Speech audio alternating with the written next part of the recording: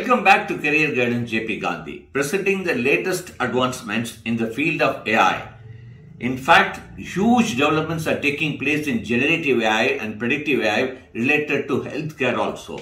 In fact, Microsoft has collaborated with Page to build the largest image-based AI model for cancer detection. It's going to help a lot of people to detect cancer at the early stage.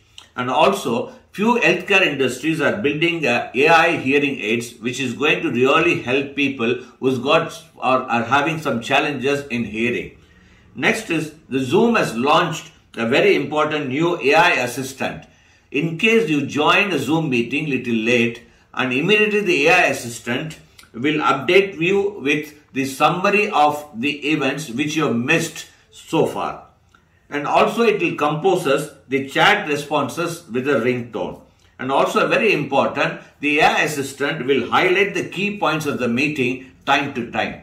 These are the few developments happened in AI this week.